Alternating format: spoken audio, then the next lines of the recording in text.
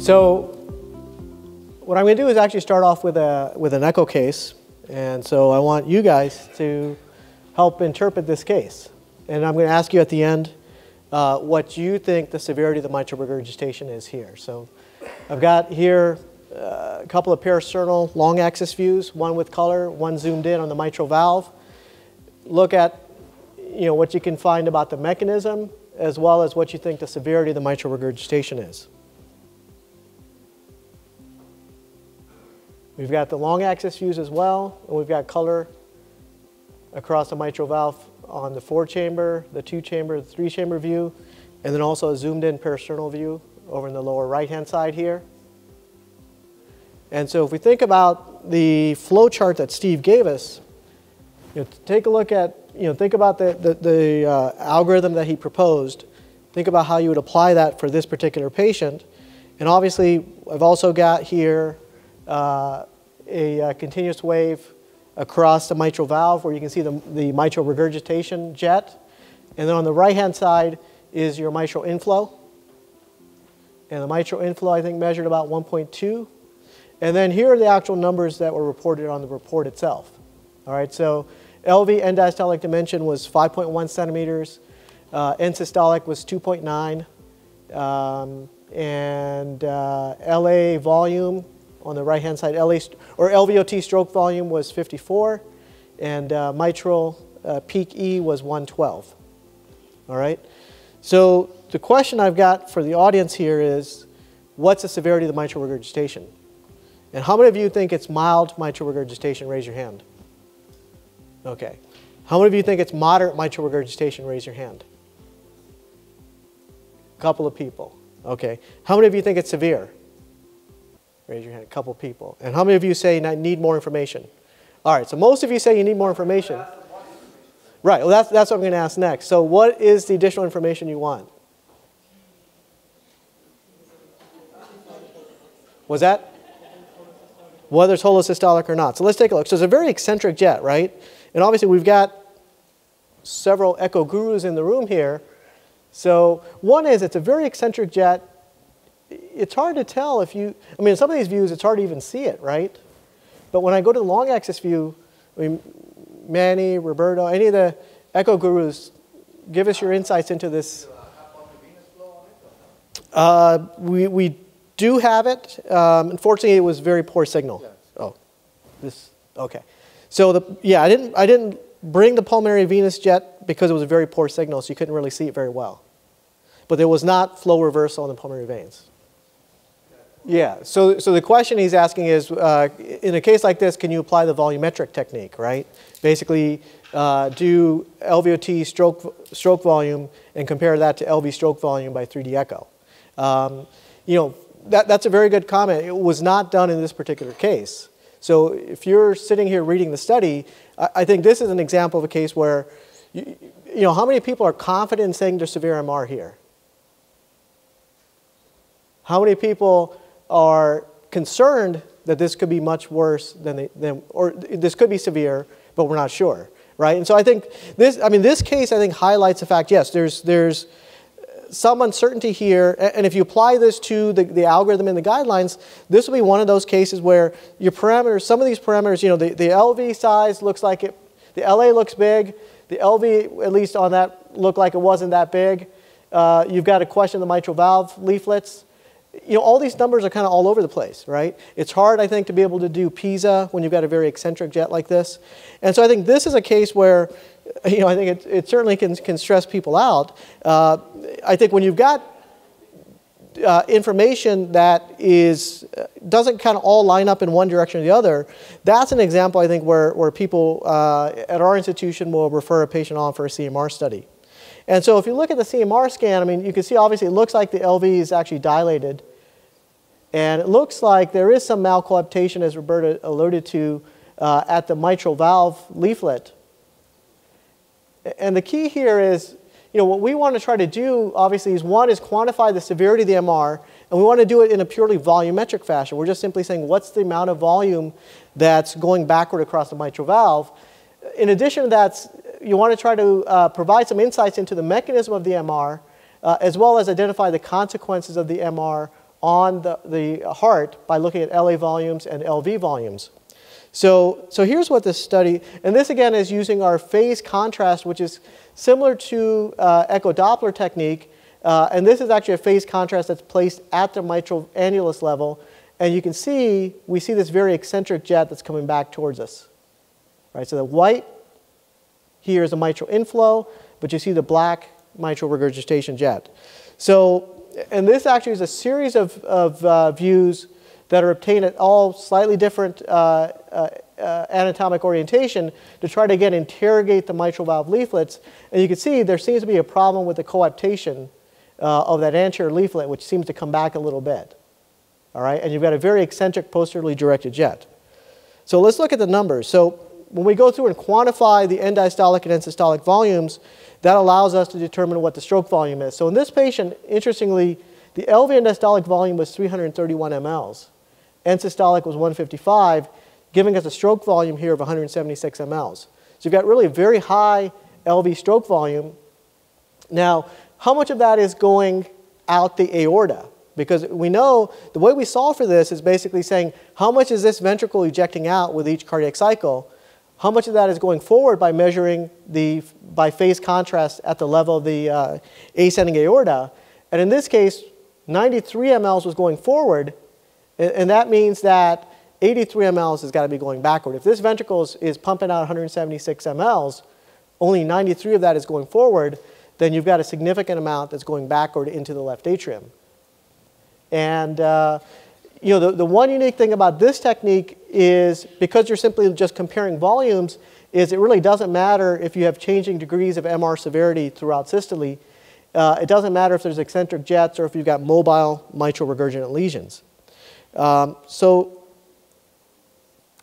in this case, you know, the findings here by the CMR would suggest, one, there's severe MR, 93 ml regurgitant volume with a fraction of 47%, severe LV dilatation with an end diastolic volume of 331, and severe LA dilatation with a LV volume, in fact, that's 280 mLs. All right, so this person actually went on to surgery, and what you notice after surgery, after mitral valve repair, is that you can see now here there's a mitral ring, annuloplasty ring in place. The mitral regurgitation is almost completely gone, but also interestingly is if you look at the size of the ventricle before to the size of the ventricle after surgery, you've got a significant reduction in the size of the left ventricular volume. So you've got significant LV reverse remodeling that's occurred after this mitral valve intervention. That's a different case. Pardon me? This is a different case here. Yeah. Right. The other one, yeah. But so what I'm showing you here is the fact that one of the things you want to look at is reverse LV remodeling. That's one of the markers that we're going to look at as a sign of accuracy. The other thing also is if you look at reproducibility of your measurements, if you compare in this particular study the reproducibility of measurements for mitral regurgitation assessment by CMR was fairly tight between two different readers as well as between the same reader. But again, we know that reproducibility alone is not sufficient. What you really want is accuracy. And so the question is, what do we use to determine accuracy? One of the things you can use is look at LV reverse remodeling. And then the other thing you want to look at is prediction of outcomes. So let me just go through some of the data that looked at LV reverse remodeling. And this is a study that was published in JACC last year, which looked at the magnitude of reverse remodeling that happens after mitral valve repair. And it showed that the baseline mitral regurgitant volume by CMR correlated pretty tightly with the magnitude of reverse LV remodeling that was seen on follow-up about 6 months after the surgery. And in fact had a tighter correlation by CMR than it did by mitral regurgitation assessment by echocardiography, by mitral regurgitant volume assessment. Now, and so in that particular study, the authors went on to conclude that CMR seems to be very good at predicting ventricular response to surgery, and again, using that as one potential surrogate for accuracy of assessment of mitral regurgitation severity. Now, the other thing I think that's probably more important is prediction of adverse outcome. Now, that's where I think it gets hard because in today's era, we're obviously not going to have any natural history studies where people are going to just be managed with observation alone. And so the question, at least in this study out of England, they try to address this in a very elegant fashion by basically doing serial CMRs on patients and blinded the results of the CMR scan. And then they want to look to see at what severity of mitral regurgitation do patients go on to get surgery in follow-up. And again, they censored patients that underwent surgery within the first couple months after the initial study, with the idea being that those are patients that might be already planned to undergo surgery. So they're looking really to see patients that go on to get late surgery.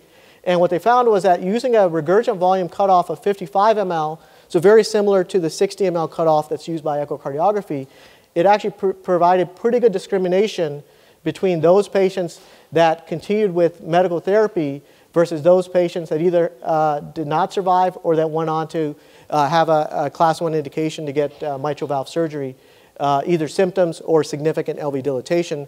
But again, not based on the CMR findings because they were blinded to the results of the CMR. And also by regurgitant fraction, what they found was that regurgitant fraction less than 40% seemed to identify a group of patients that do fairly well with conservative therapy, and regurgitant fraction of 50% identified a group of patients that are very likely to have poor outcome or to need surgery. And then those with a regurgitant fraction of 40 to 50, those that we think of as a 3+ MR, had a worse outcome but not as bad as those with a regurgitant fraction of more than 50%. In addition to that, they also show that LV volumes in and of itself in these patients with isolated mitral valve disease was also a predictor in that those who had an LV end-diastolic volume index of greater than 100 were more likely to have bad outcome or need surgery. And it's important to keep in mind, obviously, though, that this is a group of patients with isolated primary mitral regurgitation. And so we want to be careful when we're talking about secondary MR or people with multiple valve disease where volumes alone may not be predictive. And in fact, in this study, they also showed that using an ER cutoff of 0.4 by echocardiography was also a predictor, but not as strong of a predictor as these other CMR parameters for identifying patients that are likely to go on to get late surgery performed. Now, this actually was looking at the combined value of looking at echo findings as well as CMR findings. And in this study, the two groups on the top here are those patients who had a CMR regurgitant volume of less than 55 mLs. And what they found was that for patients with a regurgitant volume of less than 55 mLs, whether the echo grading was moderate or severe, the overall prognosis was not too bad. Whereas for patients with a regurgitant fraction of greater than 55 mLs, whether the echo grading was moderate or severe, the outcome was worse in these patients in the sense either reduced survival or need for mitral valve repair. Now, the other thing obviously that we want to try to do with CMR is also look at mechanism of the abnormality. And again, the objective here is going to be, or the mechanism by the methodology by this is going to be do a series of high-res views of the mitral valve where you can identify this patient here who has Barlow's, a patient here who has repair with a posterior leaflet prolapse that's residual, and this person here who has a nice normal mitral valve coaptation. And then the way that this is done, again, is by doing a series of 3-chamber views up and down the ventricle, so you can really interrogate each of the individual scallops. In this case, the A1P1, in this case, the A2P2 scallop, and in this case, the A3P3 scallop. And this was a study published a few years ago which looked at the ability to identify a primary leaflet abnormality. And what it found was that CMR and TE compared fairly closely with each other. And in this study, the gold standard here were surgical findings. But the one area where TE performed better was in depicting torn chordae. And the reason for that is if you have small, very mobile structures, with CMR acquiring the images over multiple cardiac cycles, you're going to have a challenge with identifying ruptured chordae. Now, the other advantage, obviously, is the ability to look at the ventricle itself in the setting of secondary MR. And here is using the delayed gadolinium enhancement CMR technique, where you can find there's evidence of an infarction here in the infralateral wall. And you can see on this patient, there's a tethering of that posterior leaflet resulting in the mitral regurgitation. And then you've got another patient over here who has a non-ischemic cardiomyopathy, no left gadolinium enhancement on the CMR, and you can see just a dilated annulus leading to secondary mitral regurgitation. So because the methodology here is purely based on volumetrics, really it doesn't matter if you're dealing with a prosthetic valve, because you're simply comparing the volume or the stroke volume out of the left ventricle compared to the aortic outflow. And so in this setting, the presence of a prosthetic valve, the presence of a mitral clip doesn't really alter the mechanism or the methodology by which you do your mitral regurgitation severity assessment. And in addition to that, this comparison of LV stroke volume to the aortic outflow actually also works if there's coexisting AI. And the reason for that is that the aortic regurgitation will increase your LV stroke volume, because as that flow comes backward, it's going to get ejected back out. So the LV stroke volume goes up, but it also increases your aortic forward flow as well. And so as a result, the difference between your LV stroke volume and your aortic forward flow isn't really altered. The two values cancel themselves out. And so this methodology works in the setting of coexisting AI as well. And here's what the guidelines, the ACC 2014 guidelines recommend the role for CMR in patients, for mitral regurgitation. It's indicated in patients with chronic primary MR to assess LV and RV volumes and MR severity when issues are not satisfactorily addressed by transthoracic echo. And then they go on to suggest that there's a role for CMR in the setting of secondary mitral regurgitation, where you want to assess myocardial viability, which may influence both your management, or may influence your management of functional mitral regurgitation. So obviously in the interest of time, I'm going to just touch briefly on tricuspid regurgitation, because the reality is the data behind the role of CMR in tricuspid regurgitation is fairly limited. And as Steve touched on, the data in general with regard to tricuspid regurgitation is fairly limited. The basic way that we would assess TR severity, in fact, is very similar to the way you would do mitral regurg severity. The only difference being you're going to do RV stroke volume compared to pulmonary artery outflow, so RVOT or PA outflow, and then simply compare the difference between those two to determine what's the volume of blood that's being ejected backward. Okay, so this kind of summarizes where CMR may be helpful in the setting of valvular regurgitation.